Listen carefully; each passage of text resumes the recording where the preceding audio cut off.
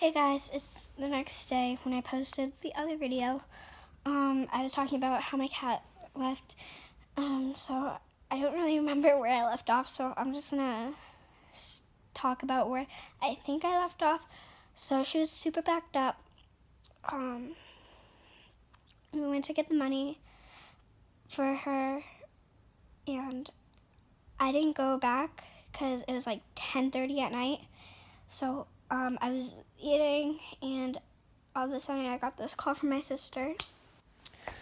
She was like, there's something wrong with, it's very bad. Something's really wrong with Dakota.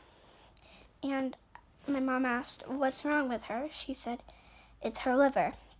Now, you can't really, animals can't have like transplants or like stuff like that if they're sick in the liver or kidney or something like that.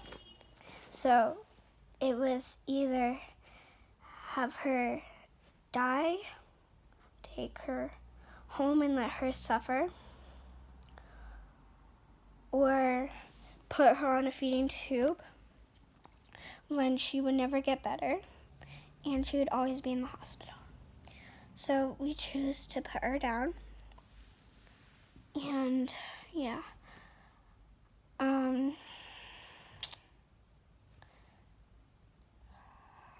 Yeah, so as I have been serious these past few weeks, I'm not really going to be posting. I'm really upset about my cat dying.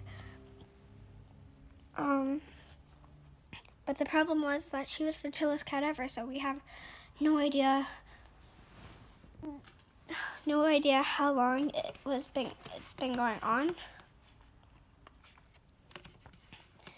So it could have been since she was born, since it could have just started, but we don't know. So we put her down. We didn't